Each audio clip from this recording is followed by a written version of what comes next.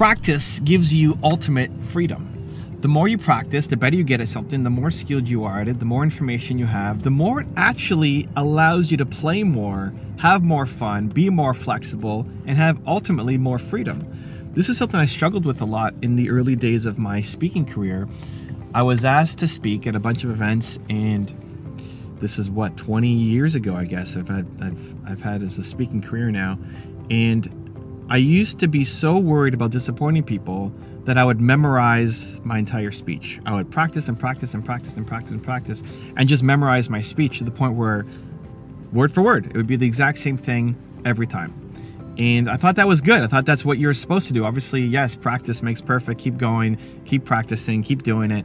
And what ended up happening was, yes, I delivered the same speech each time, but I think the worst thing you can do as a speaker is just give the exact same speech every time.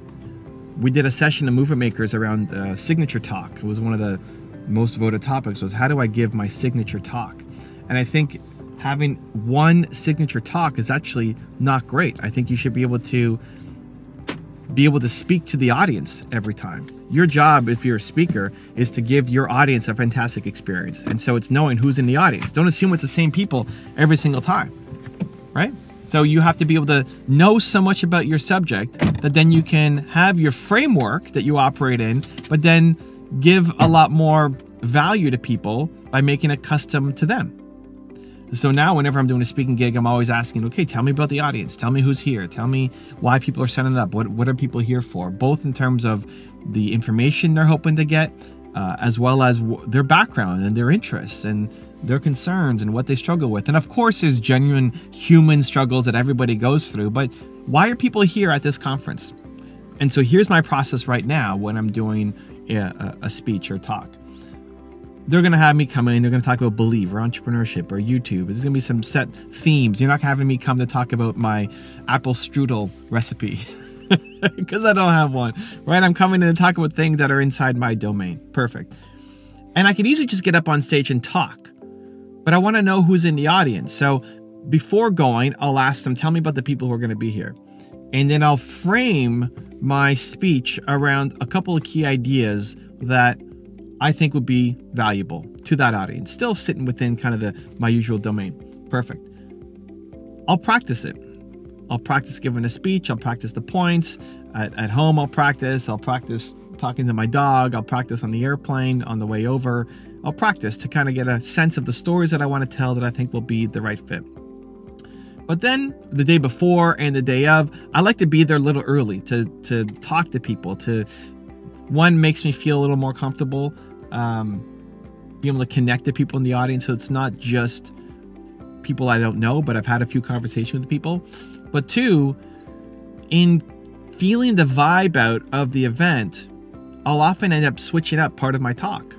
Again, to make it as customizable as possible to the people that I'm talking to. And this isn't just a speaking thing, guys. This is any interaction you're doing. You're trying to sell your product, trying to sell your service. You're on a call with somebody who could use your product or service, hire you as a coach, etc.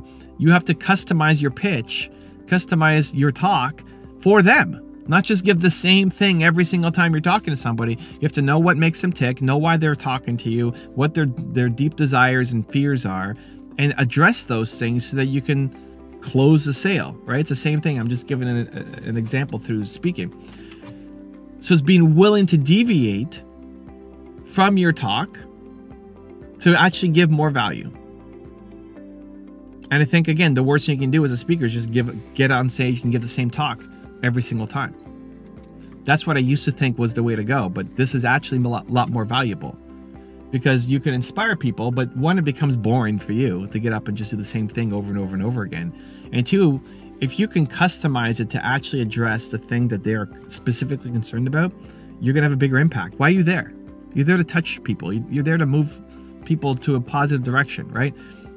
Again, whether you're speaking or you're just talking to somebody on the phone, a potential client, why are you working with them? Yes, they're going to pay you, but why? You want them to get a result. You want them to move. You want them to make a change. You want to solve a problem for them. And so the more you can actually connect to what they're struggling with, the easier it is for you to close the sale and have the impact that you're trying to have. So it's a lot more fun. It's a lot more impactful, a lot more meaningful. And so that's my usual process now. Why are people here? I'll prepare a version of my speech to address those people. And then it always changes up the day of, because I met somebody in the lobby who inspired me, or I met somebody on the airplane the day before who shifted my thinking a little bit and gives me an extra story to tell. And when you're so prepared and you know your stuff so much, it's easy to add those things in. When you don't really know, you're kind of all over the place. So it's being overly prepared, and then the day of being willing to be flexible. It's that like rigidity of practice and practice and practice and knowing what you're doing so much that allows you to play when you show up. It's the, if you go into sports, you practice your free throws so much, you practice your penalty shots so much, you practice so much that allows you to be a lot more flexible and play when it comes to game time. Let me share another quick example from the opposite side where I was interviewing somebody. So instead of being the person on stage speaking, I'm interviewing somebody. And I recently had Tony Robbins on the channel. And it was the third time he came on the channel. The first 2 interviews we did had 3 million views on them combined, which is amazing. And he's coming back for the third time, talking about his new book. And I'm always nervous before a big interview. And this is probably the least nervous I've been because it's the third time on, but I was still nervous going in. And so I'm preparing. I'm preparing and preparing and preparing. I'm trying to find a thread that I care about. I don't want to just ask the same questions everybody else has asked. I don't want to just use the questions that his PR agency sent over because he's going to answer those questions on every other show. I want it to be different and unique and fun and special. And so I prepared. I know I've got half an hour with him. I know he likes to go long in his stories, so you don't get that many questions in. So I need to really be careful of what I'm going to say and make this time count. It'd be easy just to show up and ask, okay, why did you write this book? What does it mean to you? What do you hope people get from it? What was your favorite part about it? And then half an hour is done and you haven't really asked anything super meaningful. So I'm preparing. And I wrote down on a notepad file that I had open when I was talking to him, 4 questions, 5 questions that I wanted to ask. And I practiced how I would ask them. I practiced, what I was going to say.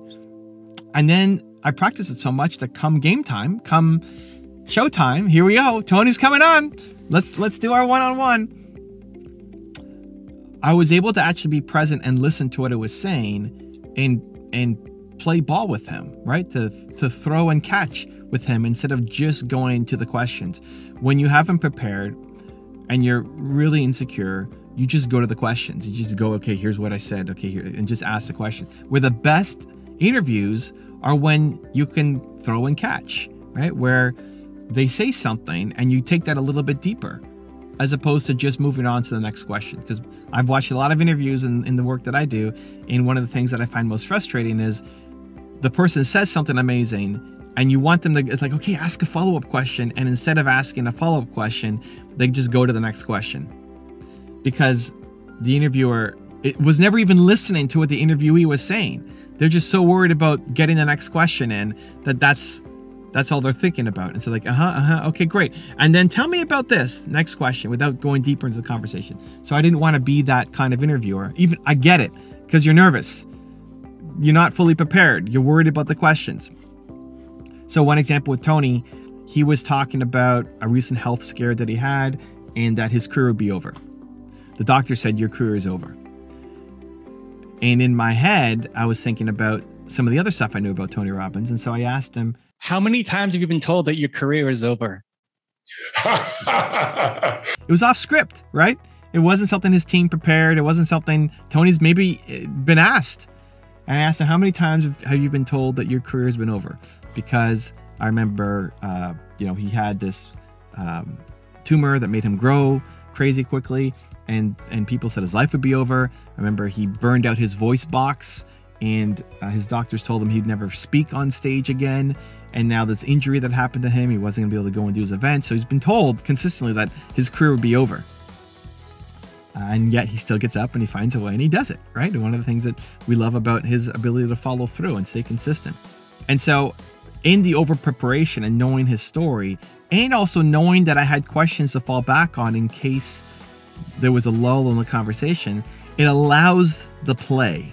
It allows the freedom. It allows you to adjust to the situation, which then creates a much better experience. So whether you're speaking, whether you're interviewing, whether you're coaching, whether you're mentoring, whether you're on a sales call, You need to know your script.